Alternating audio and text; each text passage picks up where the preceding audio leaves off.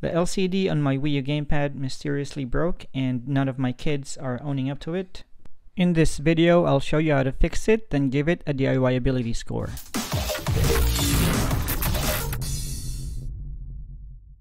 The package from eBay arrived, took about 4 weeks to deliver, and that means I've got all the parts I need, the replacement LCD and touch panel, some basic tools, and a step-by-step guide from the internet.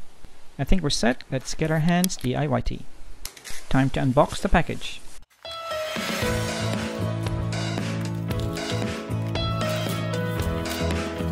This pack has two parts. The first one is the LCD screen.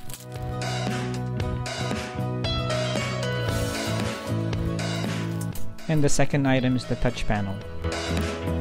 To begin, remove all these plastic screw cover using a thin blade or a paper cutter.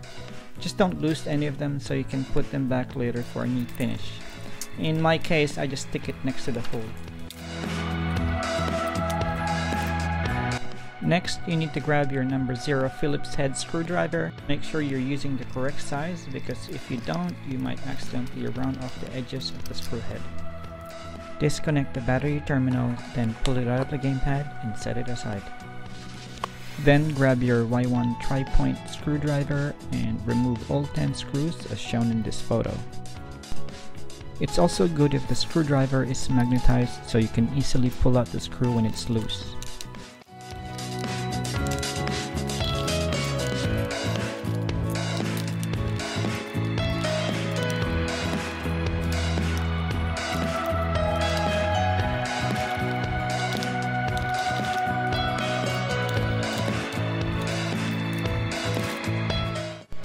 Grab the bottom half of the gamepad, then gently lift the back of the outer case to reveal the motherboard.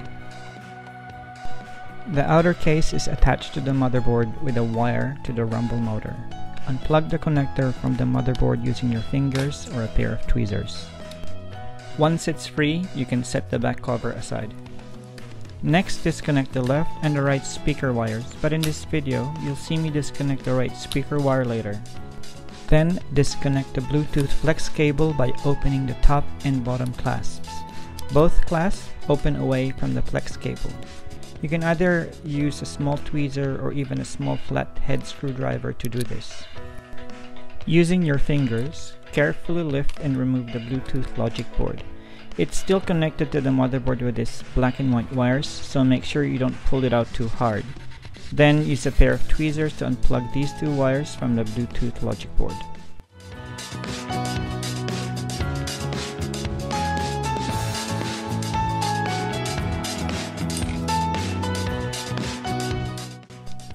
Disconnect the right controller analog connector.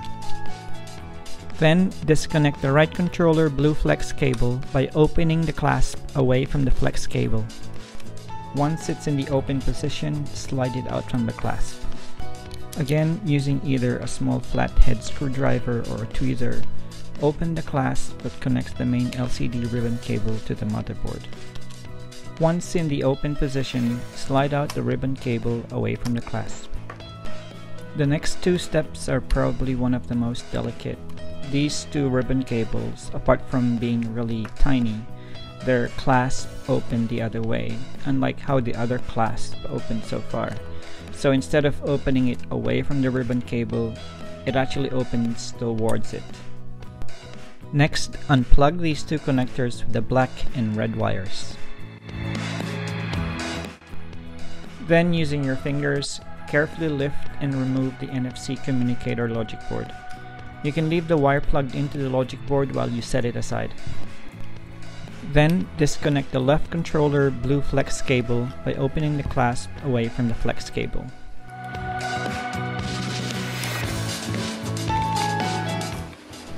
Then, disconnect the left controller analog cable. My camera stopped recording here, but go ahead and remove the 4 screws in the location pointed out by these arrows. You will need the number 0 Phillips head screwdriver for this. Once removed, carefully lift the motherboard and set it aside. You should now see the display case fully exposed. At this point in the process, I actually took a photo how each of the wires are mounted on the frame so I can put it back almost exactly the way it was. Using the number 0 Phillips head screwdriver, remove the 4 screws located at each corner of the display case. Slowly unravel the wires mounted on the display case, then gently lift the case out and set it aside. At this point, there's nothing holding the display securely in the console, so you should be able to push it up with your fingers from the bottom to free it from the case. This is where the instruction from the internet ends. Based on what I can see, I will need to pry this black plastic trim in front and this foam insulation from the display so I can reuse it for the new one I just bought. Insert a paper cutter or a thin blade in between the black plastic trim and the touch panel. Then carefully slide it down to detach the double-sided tape from the touch panel. And if you ruin the adhesive of the double-sided tape during this process, you can replace it later with a new one. And in this case, that's just what I did. Luckily, the adhesive on this double-sided tape is not super sticky, so I was able to detach all of them from the plastic trim and replace it with a fresh one. Next, we need to detach this black foam insulation from the old display. Using a similar approach as before, insert a paper cutter between the foam and the display, then gently pry out one of the corners. Once there's enough foam peeled off, use your fingers to gently peel the rest away. Make sure to be careful as you peel the foam near the square cutout so you don't rip the foam. For your reference, this is the side-by-side comparison of the old and the new LCD screen. And if you notice, there aren't any visible damage that I can see here. If your new LCD screen has smudges like this one, now is a good time to give it a good clean with an alcohol wipe. Then dry it off with a good quality microfiber cloth. As you can see in this video, I made a mistake of using an ordinary tissue paper to dry off the alcohol wipe, and in the process, it left a strand of fiber onto the LCD screen, which I didn't realize until I'd finished putting everything back together. So I'm actually stuck with this mistake forever, or until my kids break the LCD again, who knows. If you are reusing your old touch panel, make sure you've installed it with a fresh double-sided tape if the old one is not adhesive anymore. But in my case, I got myself a new touch panel as well, so all I need to do is peel off the plastic backing because it comes installed with a double-sided tape around the edges. If you want to align your touch panel and LCD as perfect as possible, you can lay down the touch panel with the double-sided tape facing up, not down, on the LCD screen. In this way, you can familiarize yourself how closely you have to align the edges of the LCD and the touch panel before you commit sticking it together. Also, don't stress too much if it's not perfect. There's actually a utility within the WiiU settings to calibrate the touch panel later.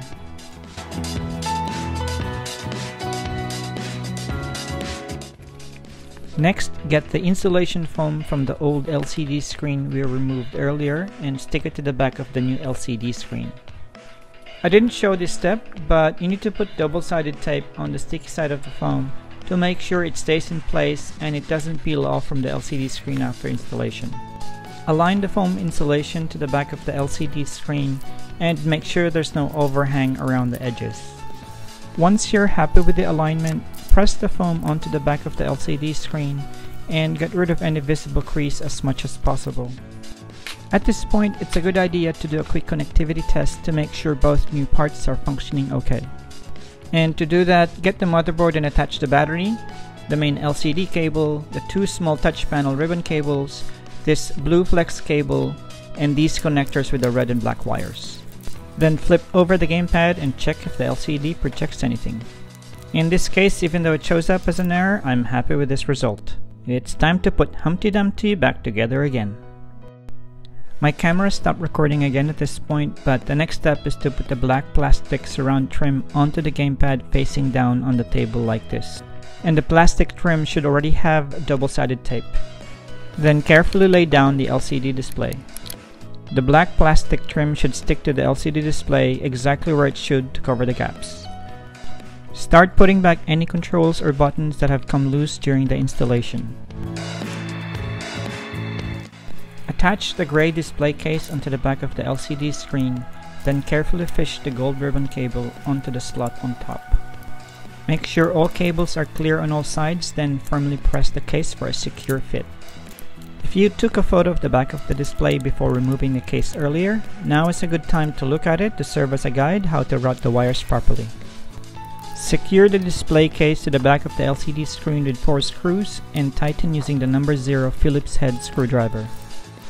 Take time to make sure the black and white wires connecting the Bluetooth module are routed properly so it doesn't get pinned down by the main logic board once it's underneath. Next, install the main logic board on top of the display case, then fish out the 2 gold ribbon cables onto the slot in the middle. Once the board is snug, use 4 screws to fasten it to the display case.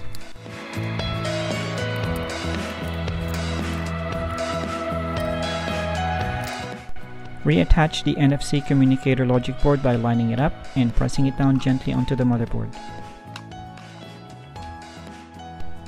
Plug in the connector with the red and black wire to the terminal near the base of the NFC communicator logic board.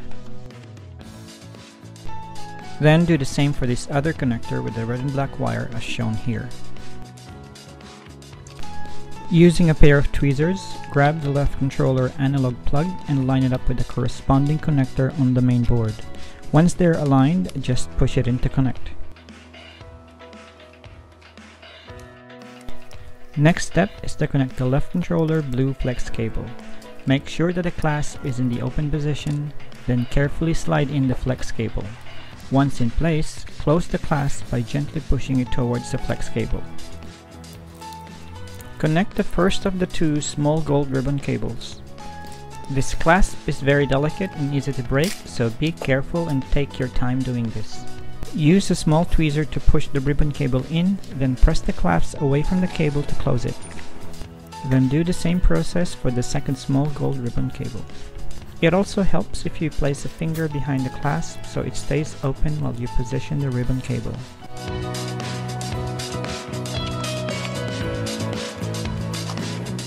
Next, connect the big gold ribbon cable of the LCD screen by lining it up with the connector, then close the clasp by pushing it towards the ribbon cable. Then, plug in the last of the connector with the red and white wire. We are almost at the finish here, guys. We just need to make sure the wires are routed correctly so they don't get pinched in between the motherboard and the case. You can refer to this picture here as a guide. This is the photo of the console right after I remove the back case. Using a pair of tweezers, grab the right controller analog plug and line it up with the corresponding connector on the main board. Once they're aligned, just push it in to connect. Next, connect the right controller blue flex cable. Make sure the clasp is in the open position, then carefully slide the flex cable in. Once in place, close the clasp by gently pushing it towards the flex cable. Then, reconnect the Bluetooth flex cable. Start by opening the top and bottom clasp. Line it up with the connector, then close the clasp by gently pressing them towards the cable. Next, plug in the black and white wire that connects to the Bluetooth logic board. Carefully align the connector to the pin, then gently press on it. Do the same process for the other connector. If you're holding the Bluetooth logic board this way, the white wire goes on top while the black one goes at the bottom. Once both wires are securely fastened, reattach the Bluetooth logic board back to the main board. The connector is located at the bottom part of the logic board. Line this up with the corresponding terminal on the main board, then gently press on it. This is the part when I realized this red and black wire is out of place. Although I fixed the problem, I didn't do it correctly. The wire actually needs to route over the NFC communicator logic board as shown in this picture right here. It's now time to close the gamepad. Make sure all switches located on the top section of the gamepad are all connected. Then grab the case, line it up with the top section, then connect the rumble motor wire into the main board. Once connected, align the case to the gamepad and snap it in place. Next, grab your tri-wing screwdriver and fasten the back of the case using the 10 screws. Then connect the battery to the terminal and install the battery cover using the number 0 Phillips head screwdriver. And finally, attach the screw hole plastic cover to give it a neat finish. And we are done! Overall, I'm very happy with the outcome of this little project. You can see the plastic surround trim sits neatly around the edges there. Unfortunately, I introduced a contaminant between the LCD and the touch panel, which I need to live with, but the good thing is that it's not visible when the screen is turned on. The final step before using the gamepad is to calibrate the touch panel. The calibration process learns the position of the touch panel in reference to the LCD screen and makes the necessary system adjustments. So I'm just going to start the system settings app. And we're going to use this control to navigate through the calibrate touch screen option and pick that. I've got the stylus here and I'm going to initiate the touch screen calibration. So I'm just going to make sure that my stylus lines up with the point. This is all lined up. There we go.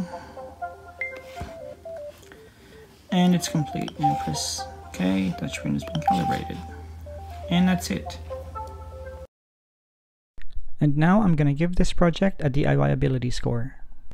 This is the part where I rate the work I've done by judging it across 5 categories. Each category gets a weighted score between 1 to 10, 1 being the lowest and 10 being the highest, so a maximum score any of my DIY project can get is 50. Starting with affordability, an LCD and touch panel for WiiU in eBay will set you back around 45 Australian dollars, while a replacement WiiU gamepad will set you back around 200. So based on that price spread, this project gets an affordability score of 10 out of 10. Moving on to the quality category, I'm happy with the overall quality of the LCD screen and touch panel. They both work perfectly. The only gripe I have is that even though I bought both parts together as a package, it would have been nice if it comes pre-attached. So I'm giving this a score of 9 out of 10 in the quality category. I'm very satisfied with the output of this project. I was pleasantly surprised how easy and straightforward the disassembly process was, and that I can continue playing WiiU games again. The other thing I'm looking forward to is to be able to install Homebrew on this WiiU. So I'm giving this project a 10 out of 10 in the satisfaction category. The fit and finish would have received a perfect score as well, but I accidentally introduced an imperfection between the LCD and the touch panel. And since the imperfection is not visible when the screen is on, I'm taking 1 point off. So I'm giving it a 9 out of 10 in this category. And finally, fun factor. I enjoy doing this project a lot. It only took me a couple of hours from start to finish. Highly recommended for anyone in this situation to do this DIY project. All you need is a sense of adventure and $40 to spare. There's really nothing to lose. So I'm giving this project a 10 out of 10. And that gives this DIY project a DIY ability score of 47.75, which puts it on top of any DIY project I've done to date. Thank you for watching. That's everything I have for you in this video. If you find this video helpful, make sure to give it a thumbs up. And finally, please consider subscribing to this channel and hit that notification icon so you don't miss any of my future updates.